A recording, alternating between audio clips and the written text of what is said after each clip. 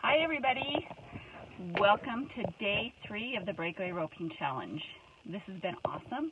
I want to just say it has been an extremely awesome 2 days of getting to talk breakaway roping with you guys and what you guys have been sharing. Yesterday, first day we talked about our body and proprioception, and if anybody has any questions about that, let me know. Day 2, yesterday we talked about tip control.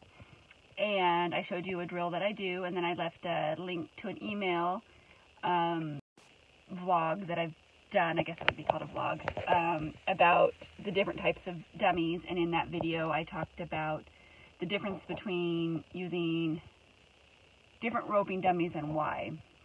And somebody messaged me this morning and I'm using this when I don't want to do X, Y, or Z. And I think, going back to yesterday a little bit, you should just know it doesn't matter if you rope the dirt or a dirt clod or a bucket. It doesn't matter what you rope, just know why you're roping it. And it's more important that you're swinging your rope every day than what you're roping.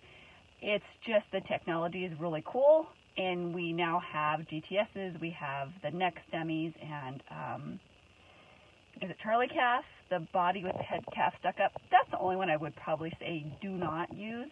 And I don't think it's called Charlie. No, Charlie is the black one. Charlies are just hard to rope because they're really hard. But there is a bigger bodied one that its head sticks up in the air.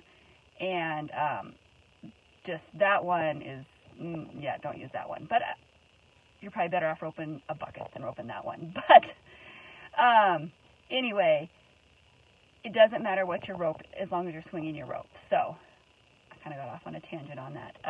Oh, I know what I was going to say. Nicole also, under that post, shared some really cool videos of 3 different things, variations about tip control and what she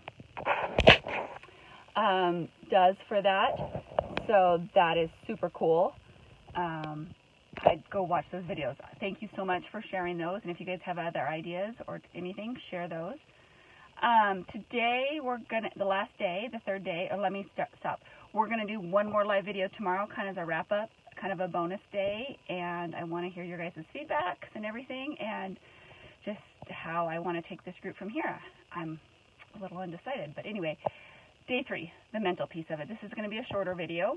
I did additional posts here that I kind of wrote this information out too, but the mental piece of it. I find that the mental piece is the hardest piece for everybody because it's, okay, when we're talking about our body, like physically we can see things, we can touch them. When we're talking about our rope skills, we can look at one person rope and another person rope and we can see the differences. When I'm working on my roping skills, I can take a video and analyze it.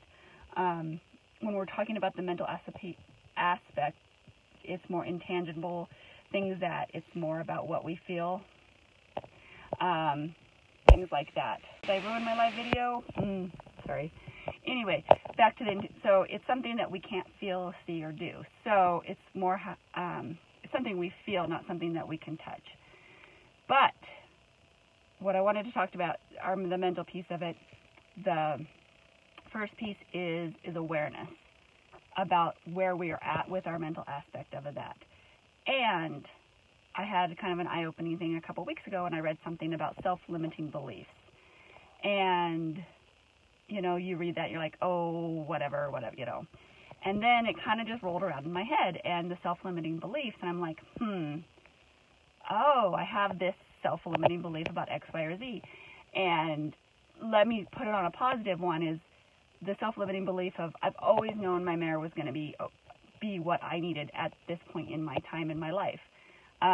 Even though it's taken me a long time to get here, I have known that in my heart, and I've told her that every day.